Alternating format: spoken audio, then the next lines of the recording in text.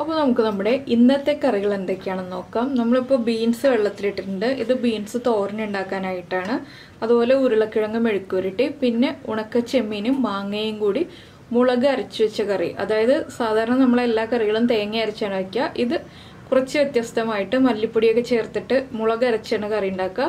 അപ്പോൾ എന്താണെന്ന് വെച്ചാൽ നമ്മൾ ചെമ്മീൻ ചേർത്ത കറികൾ ഉണ്ടാക്കുമ്പോൾ പലപ്പോഴും സിന്ധു കമൻറ്റ് ചെയ്യാറുണ്ട്, കൊല്ലം ജില്ലയിൽ ചില ഭാഗങ്ങളിലൊക്കെ പച്ച ചെമ്മീൻ കിട്ടാൻ ബുദ്ധിമുട്ടാണ്, അപ്പോൾ അതിനെന്ത് ചെയ്യും, ഉണക്കച്ചെമ്മീൻ ചേർത്താൽ മതിയോ എന്നൊക്കെ ചോദിച്ചിട്ട്. അങ്ങനെ ഡൗട്ടുള്ള, ഉണക്കച്ചെമ്മീൻ ചേർത്തിട്ട് എങ്ങനെ കറി ഉണ്ടാക്കും എന്ന് ഡൗട്ടുള്ള എല്ലാവർക്കും വേണ്ടിയിട്ടാണ് നമ്മളിന്ന് ഉണക്കച്ചെമ്മീനും മാങ്ങയും ചേർത്ത് കറി ഉണ്ടാക്കാൻ പോകുന്നത്.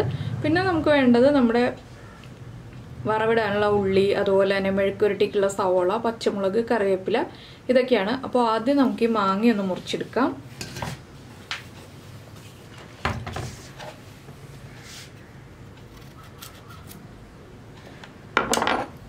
ഒരു ചെറിയൊരു കൈപ്പിടി, ഒരു കൈക്ക് നമ്മുടെ കയ്യിൽ എടുക്കുമ്പോൾ, ഇതുപോലെ എടുക്കുമ്പോൾ ഒരു കൈ അളവിലാണ് ഞാൻ ഉണക്കച്ചെമ്മീൻ എടുത്തിട്ടുള്ളത്. എന്താണെന്ന് വെച്ചാൽ ഒരു ചെറിയ മാങ്ങയല്ലേ എടുക്കുന്നുള്ളൂ. അപ്പോൾ നിങ്ങൾ എത്ര മാങ്ങ എടുക്കുന്നു എന്നുള്ളതനുസരിച്ച് ചെമ്മീൻ്റെ അളവ് തീരുമാനിക്കുക. ഭയങ്കര പുളിയുള്ള മാങ്ങയേക്കാൾ ഒരു മീഡിയം പുളിയുള്ള മാങ്ങയാണ് കേട്ടോ നല്ലത്. പിന്നെ ഇതിലേക്ക് തക്കാളി ഒന്നും ചേർക്കേണ്ട ആവശ്യമില്ല, മാങ്ങയുടെ പുളി മാത്രം മതി നമുക്ക്. അപ്പോൾ ഞാൻ ഈ ചെമ്മീനും മാങ്ങയും ഒരുമിച്ച് തന്നെ വെച്ചിട്ടാണ് കുക്ക് ചെയ്യുന്നത്. പച്ച ചെമ്മീനാണെങ്കിൽ മാങ്ങ ഒന്ന് ഹാഫ് കുക്കായി വരുമ്പോഴേ നമ്മൾ ചെമ്മീൻ ആഡ് ചെയ്യുള്ളൂ. ഞാൻ കഴുകി വെച്ചിരുന്ന മാങ്ങയാണ്, അതുകൊണ്ട് വേഗം തന്നെ നമുക്ക് മുറിച്ച് ചട്ടിയിലേക്ക് മാറ്റാം. മാങ്ങയ്ക്ക് നല്ല ബലമുണ്ട്.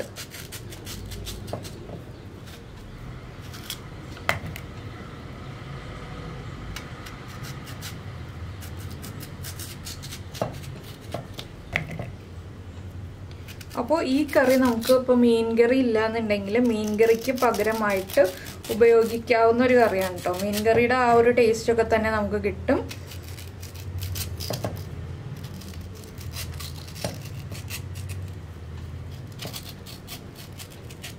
ഈ മാങ്ങ ഇങ്ങനെ മുഴുവനായിട്ട് നമുക്ക് മുറിച്ചെടുക്കാം.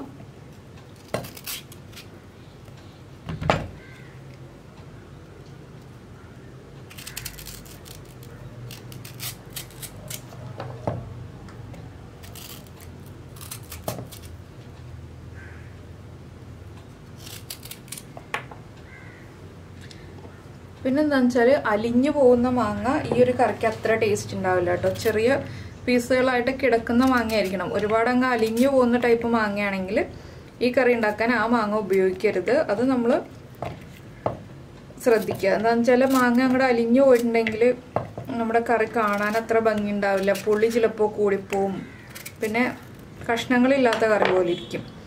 ഇതിലേക്ക് നമുക്ക് നമ്മൾ എടുത്തു വച്ചിരിക്കുന്ന ഉണക്കച്ചെമ്മീനും കൂടി ചേർക്കാം.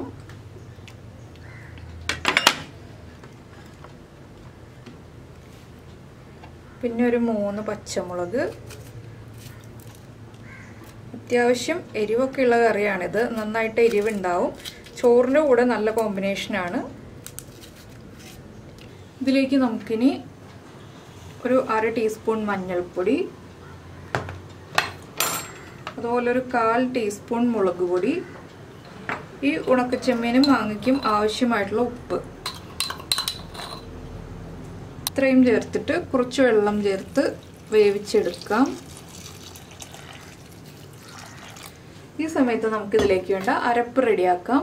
നമുക്കിപ്പോൾ അരപ്പിനായിട്ട് മിക്സിയുടെ ജാറിലേക്ക് ഒരു 1.25 കപ്പ് തേങ്ങ ചേർക്കാം. അതുപോലെ തന്നെ ഒരു 1/4 ടീസ്പൂൺ മല്ലിപ്പൊടി. മല്ലിപ്പൊടി ചേർത്താൽ ഈ കറിക്ക് മീൻ കറിയുടേതായിട്ടുള്ള ആ ഒരു ടേസ്റ്റ് ഉണ്ടാവുള്ളൂ കേട്ടോ. ഒരു 1/4 ടീസ്പൂണിലും താഴെ മഞ്ഞൾപ്പൊടി. നമ്മൾ ഉണക്കച്ചെമ്മീനിലും മാങ്ങയിലും മഞ്ഞൾപ്പൊടി ചേർത്തിട്ടുണ്ട്, അതുകൊണ്ടാണ് കുറച്ച് മഞ്ഞൾപ്പൊടി ചേർക്കുന്നത്. 1/4 ടീസ്പൂൺ കാശ്മീരി ചില്ലി പൗഡർ, ഇത്രയും ചേർത്ത് നന്നായിട്ട് അരച്ചെടുക്കാം. അപ്പോൾ നമ്മുടെ ഉണക്കച്ചെമ്മീനും മാങ്ങയൊക്കെ കുക്കാവുന്ന സമയത്ത് ഞാനിപ്പോൾ അരപ്പ് റെഡിയാക്കി കഴിഞ്ഞു. ഇനി നമുക്ക് നമ്മുടെ ബീൻസ് ഒന്ന് കട്ട് ചെയ്തെടുക്കാം. ബീൻസിൻ്റെ 2 തുമ്പും മാറ്റിയെടുത്തിട്ടുണ്ട് ഞാൻ.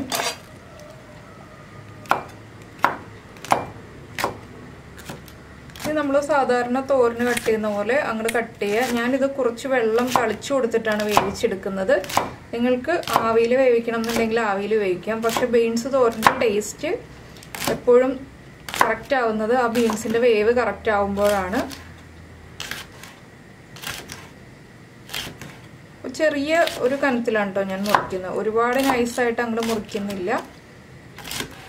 അപ്പോൾ ബീൻസ് മുഴുവനൊന്ന് കട്ട് ചെയ്ത് മാറ്റട്ടെ. അപ്പോൾ നമ്മുടെ ബീൻസ് മുഴുവൻ മുറിച്ചു കഴിഞ്ഞു.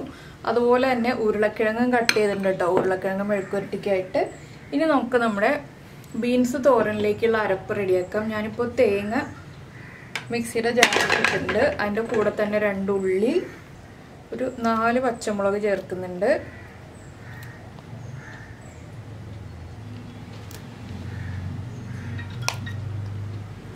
രണ്ട് 3 ഇതൾ കറിവേപ്പില, 1/2 ടീസ്പൂൺ മഞ്ഞൾപ്പൊടി, 1/2 ടീസ്പൂൺ ജീരകം അല്ലെങ്കിൽ ജീരകപ്പൊടി, രണ്ടിൽ ഏതായാലും കുഴപ്പമില്ല കേട്ടോ. ഇതൊന്ന് നമുക്ക് തോരൻ്റെ പാകത്തിൽ ക്രഷ് ചെയ്തെടുക്കാം.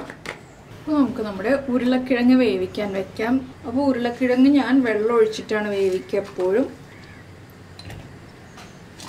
കട്ട് ചെയ്ത് വെച്ചിരിക്കുന്ന ഉരുളക്കിഴങ്ങ് നമ്മൾ ചട്ടിയിലേക്ക് മാറ്റുക. ചട്ടിയിൽ വെച്ച് വേവിക്കുമ്പോൾ ഉരുളക്കിഴങ്ങിന് ഒരു പ്രത്യേക ടേസ്റ്റാണ് കേട്ടോ. പിന്നെ ഒരുപാട് വെള്ളം ചേർത്തിട്ട് കുഴഞ്ഞു പോകുന്ന രീതിയിൽ വേവിക്കരുത്. കുറച്ച് വെള്ളത്തിൽ വേവിച്ചെടുക്കുക. ഇതിലേക്ക് നമുക്ക് ഉരുളക്കിഴങ്ങിന് ആവശ്യമായിട്ടുള്ള ഉപ്പ് ചേർക്കാം. അതുപോലെ തന്നെ 1/2 ടീസ്പൂൺ മഞ്ഞൾപ്പൊടി, കുറച്ച് കറിവേപ്പിലയും ആവശ്യത്തിന് വെള്ളവും ചേർക്കുക. ഇനി ഉരുളക്കിഴങ്ങൊന്ന് കുക്കായി വരട്ടെ. ഉണക്കച്ചെമ്മീനും മാങ്ങയും വെള്ളമൊക്കെ വറ്റി വന്നിട്ടുണ്ട്. ഇതിലേക്ക് നമുക്ക് അരപ്പ് ചേർക്കാം. അരപ്പിലേക്ക് ആവശ്യത്തിന് വെള്ളം ചേർക്കുക. ഞാനിപ്പോൾ ഒരുപാട് വെള്ളം ചേർക്കുന്നില്ല, കുറച്ച് വെള്ളമേ ചേർത്തിട്ടുള്ളൂ. ഇതിനി ഒന്ന് ചൂടായി വരണം, നന്നായിട്ടൊന്ന് ചൂടായി വരണം, തിളയ്ക്കരുത്. അപ്പോൾ ചട്ടിക്ക് ചൂടുള്ളത് കൊണ്ട് തന്നെ വേഗം തിളക്കും കേട്ടോ. നമ്മളൊന്ന് ഇളക്കി കൊടുത്തുകൊണ്ടിരിക്കുക. അതുപോലെ ഉപ്പും എരിവൊക്കെ ചെക്ക് ചെയ്യുക. ഉപ്പ് കുറവാണെങ്കിൽ ഉപ്പ് ചേർക്കുക, എരിവ് കുറവാണെങ്കിൽ 1 2 പച്ചമുളക് സ്പ്ലിറ്റ് ചെയ്ത് ചേർക്കാം. നമ്മുടെ മാങ്ങയൊന്നും അധികം അങ്ങോട്ട് ഉടഞ്ഞു പോയിട്ടില്ല. ഇത് കണ്ടോ, മാങ്ങയൊക്കെ ഉടഞ്ഞു പോകാതെ തന്നെ കുക്കായി കിട്ടിയിട്ടുണ്ട്. അപ്പോൾ ഞാൻ ഉപ്പും എരിവൊക്കെ ഒന്ന് ചെക്ക് ചെയ്യട്ടെ. ഉപ്പും എരിവും എല്ലാം കറക്റ്റാണ്. ഇനി കറി ഒന്ന് ചൂടായി വന്നാൽ മതി. അപ്പോൾ കറി ചൂടാവട്ടെ. ഈ സമയത്ത് നമ്മുടെ ഉരുളക്കിഴങ്ങ് ഇവിടെ കുക്ക് ആവുന്നുണ്ട്. ഞാനിപ്പോൾ ഉരുളക്കിഴങ്ങിലേക്ക് നമ്മുടെ വറ്റൽമുളക് ചതച്ചതും ചേർക്കുന്നുണ്ട്. അതുപോലെ കുറച്ച് കാശ്മീരി ചില്ലി പൗഡറും ചേർക്കുന്നുണ്ട്. ഒരു കളറിനായിട്ട് കാശ്മീരി ചില്ലി പൗഡറും എരിവിനായിട്ട് വറ്റൽമുളകാണ് ചേർക്കുന്നത്. അതിനുശേഷം നമുക്ക് നമ്മുടെ തോരൻ റെഡിയാക്കാം. അപ്പോൾ ദാ കറി ചൂടായി തുടങ്ങുന്നുണ്ട്, ആവി വന്ന് തുടങ്ങുന്നു. ഇത് വളരെ ഈസി അല്ലേ ഈ ഒരു മാങ്ങയും ഉണക്കച്ചെമ്മീനും ചേർന്ന കറി. പിന്നെ നമ്മുടെ പച്ചച്ചെമ്മീൻ്റെ അത്രയും ടേസ്റ്റ് വരില്ല എന്നേ ഉള്ളൂ, എങ്കിലും ഉണക്കച്ചെമ്മീൻ്റേതായിട്ടുള്ള ആ ഒരു ടേസ്റ്റ് ഉണ്ടാവും ഈ കറിക്ക്. പിന്നെ നമുക്കൊരു ഓപ്ഷൻ എന്താണെന്ന് വെച്ചാൽ, ഇങ്ങനെ ചെയ്യണതിന് പകരമായിട്ട് ഉണക്കച്ചെമ്മീൻ വറുത്ത് പൊടിച്ചിട്ട് മാങ്ങ പകുതി കുക്കായി വരുമ്പോൾ അതിലേക്ക് ചേർക്കാം. അപ്പോൾ ചെമ്മീൻ കാണാൻ കിട്ടില്ല എന്ന് മാത്രമേ ഉള്ളൂ, ആ ചെമ്മീൻ്റെ ടേസ്റ്റ് കൂടുതലായിട്ട് വരും നമ്മുടെ കറിയിലേക്ക്. അങ്ങനെയും ചെയ്യാം, അപ്പോൾ ഇതുപോലെയും ചെയ്യാം. രണ്ടിൽ ഏതാണോ നിങ്ങൾക്ക് ഈസി ആയിട്ടുള്ളത്. ഇതാവുമ്പോൾ കുറച്ചുകൂടി ഈസിയാണ്. മറ്റേതാവുമ്പോൾ നമ്മൾ ഉണക്കച്ചെമ്മീൻ വറുത്തെടുത്തിട്ട് എണ്ണയില്ലാതെ വറുത്തെടുത്തിട്ട് പിന്നെ പൊടിച്ചെടുത്തിട്ട് വേണം കറിയിലേക്ക് ചേർക്കാൻ. അപ്പോൾ അത്രയും സമയം പോവും. അതുകൊണ്ടാണ് ഞാൻ ഈ രീതിയിൽ കറി കാണിച്ചത്. ആ രീതിയിൽ വേറൊരു കറി നമുക്ക് റെഡിയാക്കാം. ഇപ്പോൾ കറിയിൽ നിന്ന് നന്നായിട്ട് ആവി വരുന്നുണ്ട്. നമുക്കിത് മാറ്റി വയ്ക്കാം. നമ്മളിപ്പോൾ നമ്മുടെ ഉരുളക്കിഴങ്ങ് മെഴുക്കുവരട്ടി റെഡിയാക്കാനായിട്ട് ഒരു പാനിലേക്ക് കുറച്ച് വെളിച്ചെണ്ണ ഒഴിച്ചിട്ട് അതിലേക്ക് ഞാനിപ്പോൾ കുറച്ച് കടുക് ചേർക്കുകയാണ്. അപ്പോൾ ഞാനിപ്പോൾ സവോളയാണ് ചേർക്കുന്നത് മെഴുക്കുവരട്ടിയിലേക്ക്. നിങ്ങൾക്ക് ഉള്ളി ചേർക്കാം കേട്ടോ. ഉള്ളി ചേർക്കുമ്പോഴാണ് ടേസ്റ്റ് കൂടുതലുണ്ടാവുക. ഞാൻ എളുപ്പത്തിന് വേണ്ടി സവോള ചേർക്കുന്നതേ ഉള്ളൂ. കടുക് പൊട്ടി കഴിയാറായിട്ടുണ്ട്. നമുക്ക് ചെറുതായിട്ട് മുറിച്ച് വെച്ചിരിക്കുന്ന സവോള ആഡ് ചെയ്യാം. ഈ സവോള ഒന്ന് ലൈറ്റായിട്ട് കളർ ചേഞ്ച് ആയി വരട്ടെ. നമുക്ക് കുറച്ച് കറിവേപ്പിലയും കൂടി ചേർക്കാം. ഇപ്പോൾ നമ്മുടെ സവോളയുടെ കളറൊക്കെ ഒന്ന് ലൈറ്റായിട്ട് മാറി തുടങ്ങുന്നുണ്ട്. നമുക്കിതിലേക്ക് ക്രഷ് ചെയ്ത് വെച്ചിരിക്കുന്ന വറ്റൽമുളകും അതുപോലെ തന്നെ ഞാൻ നേരത്തെ പറഞ്ഞതുപോലെ കുറച്ച് കാശ്മീരി ചില്ലി പൗഡറും ചേർക്കാം, കാണാനൊരു ഭംഗിക്കായിട്ട്. ഇത് രണ്ടും ചേർത്ത് നന്നായിട്ടൊന്ന് ഇളക്കി ഈ മുളകിൻ്റെ ഒക്കെ ആ റോ ടേസ്റ്റ് ഒന്ന് മാറി വരണം. 1 മിനിറ്റ് ഒന്ന് ഇളക്കി കൊടുക്കുക. അപ്പോൾ ഞാനൊരു 4 വറ്റൽമുളകാണ് കേട്ടോ എടുത്തിട്ടുള്ളത്. അത്യാവശ്യം എരിവുണ്ടാവും, വറ്റൽമുളക് നമ്മൾ ക്രഷ് ചെയ്തെടുത്തതായതുകൊണ്ട്. പിന്നെ കാശ്മീരി ചില്ലി പൗഡറിൻ്റെ കളറും കൂടി വരുമ്പോൾ നല്ല ഭംഗിയുള്ള മെഴുക്കുവരട്ടി ആവില്ലേ. അപ്പോൾ നമ്മുടെ മുളകൊക്കെ കുക്കായി തുടങ്ങിയിട്ടുണ്ട്. നമുക്കിതിലേക്ക് നമ്മൾ വേവിച്ച് വെച്ചിരിക്കുന്ന ഉരുളക്കിഴങ്ങ് ആഡ് ചെയ്യാം. ഇനി ഒന്ന് നന്നായിട്ട് ഇളക്കി മിക്സ് ചെയ്തെടുക്കുക. ഫ്ലെയിം കുറച്ച് വെക്കണം കേട്ടോ മുളക് പൊടി ചേർക്കുമ്പോൾ. അത് ഞാൻ പറയാൻ വിട്ടുപോയി, എല്ലാ വീഡിയോയിലും നമ്മൾ പറയുന്നതാണ്. ഇതെല്ലാം ചേർത്തൊന്ന് ഇളക്കി മിക്സ് ചെയ്തിട്ടുണ്ടെങ്കിൽ നമ്മുടെ മെഴുക്കുവരട്ടി റെഡിയായി. ഇനി ഫ്ലെയിം കൂട്ടി വയ്ക്കാം. എങ്ങനെയുണ്ട്? കാണാൻ നല്ല ഭംഗിയുള്ള കളറുമായി നല്ല ടേസ്റ്റി ആയിട്ടുള്ള ഉരുളക്കിഴങ്ങ് മെഴുക്കുവരട്ടി റെഡി ആയി കഴിഞ്ഞു. അപ്പോൾ ഞാൻ ഈ പാൻ മാറ്റി വെച്ചിട്ട് ഇനി നമ്മുടെ തോരൻ ഉണ്ടാക്കാനുള്ള പാൻ വയ്ക്കാൻ പോവാണ്. അപ്പോൾ നമുക്ക് കറിയിലേക്ക് വറവും ചേർക്കണം. അപ്പോൾ നമ്മുടെ പാൻ ചൂടായിട്ട് നമ്മൾ വീണ്ടും വെളിച്ചെണ്ണ ഒഴിച്ചിട്ടുണ്ട്. ഇതിലേക്കും കുറച്ച് കടുക് ചേർക്കാം. കടുകും ഒന്ന് പൊട്ടി വരട്ടെ. അപ്പോൾ നമ്മുടെ കടുക് പൊട്ടിക്കൊണ്ടിരിക്കുന്നുണ്ട്. നമ്മൾ ഇതിലേക്ക് വേണ്ട ഉള്ളി റൗണ്ടിൽ കട്ട് ചെയ്ത് വെച്ചിട്ടുണ്ട്. നമുക്ക് ഈ ഉള്ളി ചേർക്കാം.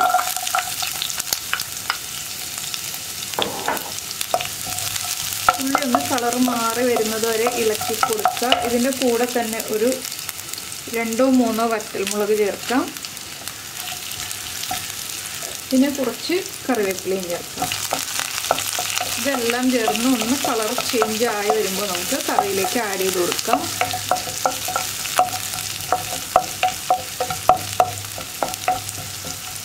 ഇപ്പോൾ നമ്മുടെ ഉള്ളിയുടെ കളറൊക്കെ മാറിയിട്ടുണ്ട്. നമുക്കിതൊന്ന് കറിയിലേക്ക് ആഡ് ചെയ്യാം. ഇനി നമുക്ക് ഇതേ പാനിൽ തന്നെ കുറച്ചുകൂടി വെളിച്ചെണ്ണ ചേർക്കാം. വെളിച്ചെണ്ണ ഒന്ന് ചൂടായി വരുമ്പോൾ പതിവ് പോലെ നമ്മുടെ കടുക് ചേർക്കുക. കടുകൊന്ന് പൊട്ടി വരട്ടെ. ഇപ്പോൾ കടുക് പൊട്ടിക്കഴിയാറാവുന്നുണ്ട്. നമുക്ക് 2 വറ്റൽമുളക് ചേർക്കാം ഇതിലേക്ക്. പിന്നെ സവോള ചേർക്കണമെങ്കിൽ ചേർക്കാം കേട്ടോ, ഞാൻ സവോള ചേർക്കുന്നില്ല. അതുപോലെ തന്നെ നമ്മൾ മുറിച്ച് വെച്ചിരിക്കുന്ന ബീൻസും ചേർക്കുക.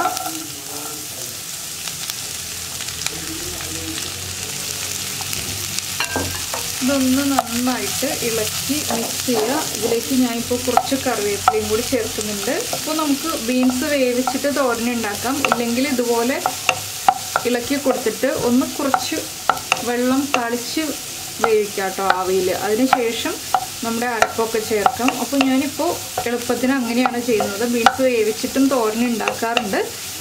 അപ്പോൾ നമുക്കിതിലേക്കുള്ള ഉപ്പ് ചേർക്കാം ആദ്യം. ഇതൊരു 5 മിനിറ്റ് ലോ ഫ്ലെയിമിൽ അടച്ചു വെച്ചതിന് ശേഷം നമുക്ക് വെള്ളം തളിച്ചു കൊടുക്കാം. ബീൻസ് ഒന്ന് കുക്കായി തുടങ്ങട്ടെ. ഇപ്പോൾ നമ്മുടെ ബീൻസിലേക്ക് ഞാനൊരു 2 ടീസ്പൂൺ വെള്ളം ചേർത്ത് കൊടുത്തു. അതൊന്ന് വറ്റി വരുന്നുണ്ട്. ഇതിലേക്ക് നമ്മൾ റെഡിയാക്കി വെച്ചിരിക്കുന്ന അരപ്പ് ചേർക്കാം.